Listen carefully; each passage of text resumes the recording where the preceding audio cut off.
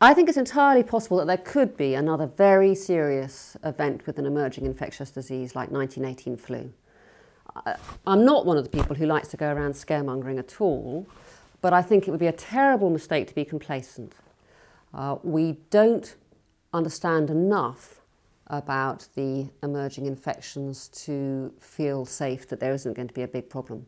Now, of course, the 2009 swine flu pandemic, a lot of people did say, oh, it's all going to be terrible and, you know, dreadful things are going to happen.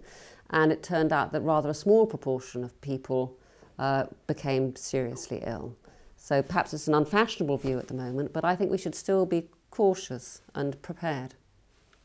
For something like influenza, even though we know how to make a vaccine, it takes a long time to prepare enough vaccine. So the point about a pandemic is it's something new.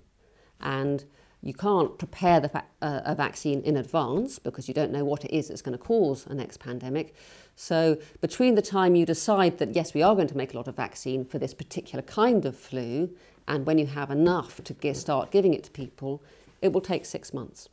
And that's simply an engineering issue. It takes that long, that there are not that many factories in the world for making these vaccines, and that's how long it will take to make a lot of doses. And that's not 6 months to make enough doses for everybody in the world. It's enough doses, basically it's time enough to make vaccines for the people who've pre-ordered them. So that's a real problem. And one of the reasons why the decision to buy vaccine has to be made very quickly, really before you know for sure whether it's going to be a real problem or not.